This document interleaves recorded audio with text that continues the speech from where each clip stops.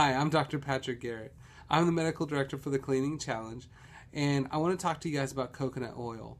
It's really big today. There's lots of people doing it, using it for all sorts of things, and a lot of people have questions about it and making sure it's not gimmicky or it's not going to hurt you, and what are the benefits of it. So the number one benefit is, you can use it to cook with. It's a wonderful kind of oil that it's partially saturated, so when it's a little bit cooler in your house, it'll get hard. If you put it in the fridge, it'll get real hard.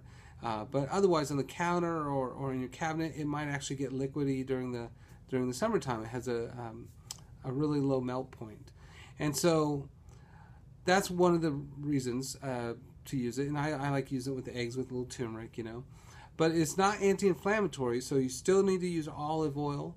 But it has some really great medicinal values. So one of the things it has in there is caprylic acid. And so we use it all the time, mixing it with tea tree oil or maybe a frankincense oil as a good base. But if somebody has like a little fungal infection on their leg or in their toe, coconut oil is a wonderful thing. That caprylic acid helps break that down. The other really great medicinal property of it is it actually has something called monolauric acid or monolaurin. And so monolauric acid helps decoat viruses. So imagine someone's deer hunting and you take off their camouflage and then it's easy to spot them. Well, that's what we do with viruses. Viruses cloak so that they can evade our immune system, but every time you eat coconut oil, you're actually allowing your body to decoat that virus and expose it to the immune system, and then you win that infection, right? Very, very quickly. So that's a great property to it too. So you can use it directly on the skin for therapeutic value, or you can eat it and just not have yeast infections and chronic viral infections. The other thing is, of course, lotion. It's a wonderful oil. A lot of people use olive oil just directly as a great anti-inflammatory. I like to mix it with frankincense or some other oils like menthol or something like that. But coconut is excellent because it's it absorbs very nicely. It seems like it would be greasy. Women put it on their face at night. They take off their makeup with it. And again, you think it'd be oily, but no, it's really good. And you let that soak in. Some people pat it dry.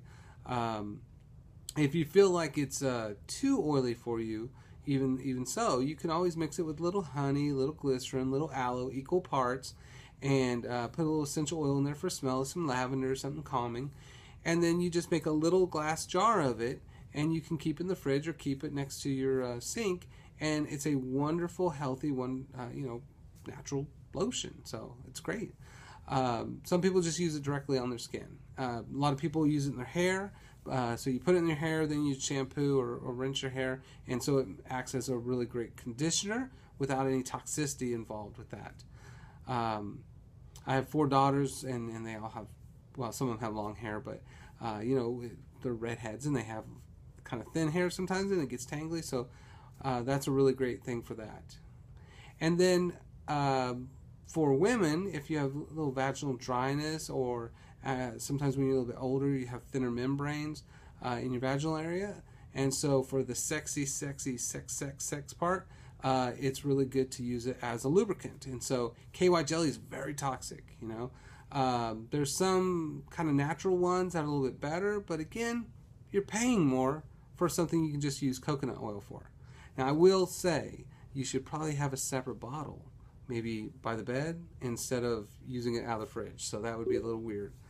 So I hope that really helps you guys. The other thing is to make sure to know, especially for natural lotion, most all lotions are horribly toxic, endocrine disrupting, immune, toxic, immune disrupting, immune suppressing, cancer causing chemicals in there.